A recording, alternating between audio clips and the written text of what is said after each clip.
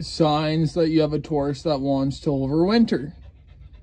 It is just munching and happy, and any chance you look at it, it's typically either eating or drinking or underneath the lamp or just doing things.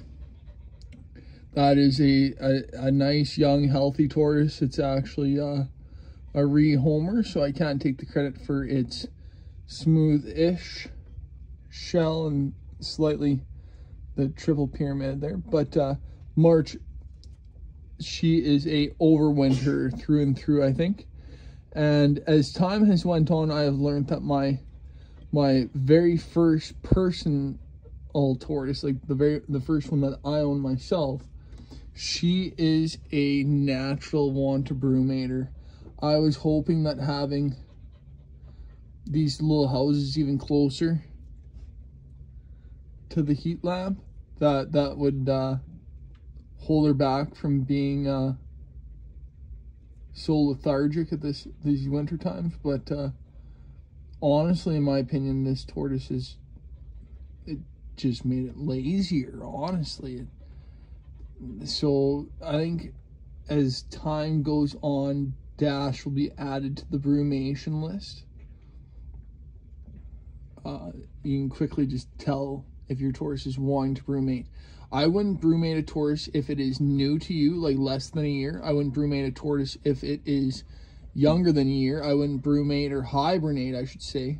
I wouldn't do either of those things without a worm count, without a previous Taurus experience. And I highly recommend joining multiple Taurus hibernation groups and deciding, is your Taurus a hibernator or a brumator, or maybe your Taurus is a leopard or a sulcata or a redfoot and does none of those things, and it just needs to overwinter with supplemental heat to replicate its natural habitat. So that is my touch on the topics of brumation and hibernation.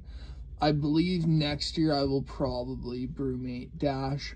I am in the midst of, we'll say, a food wean off of Scooter, and we'll do I'm not going to say starve, but he has food available to him at times, but lesser than, and we are just keeping him max hydrated for this month as the main goal. And then this month he's getting UV, and then next month he will get less UV, less heat, and I'm hoping I can naturally just wind him down for like 2 weeks like that, and then into the garage for a colder temperature for the I'm gonna aim for a good month, so that he's just one less mouth to feed.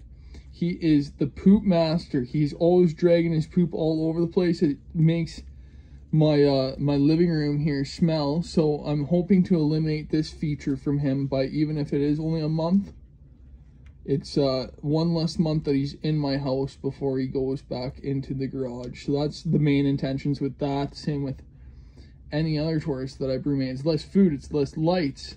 It's what they naturally want to do. It appears to be, like Dash being a prime example, even with heat and light, she's showing me that she wants to brumate.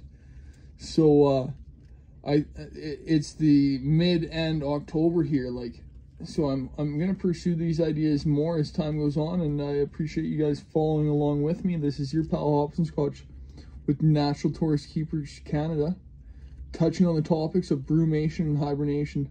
Signing out.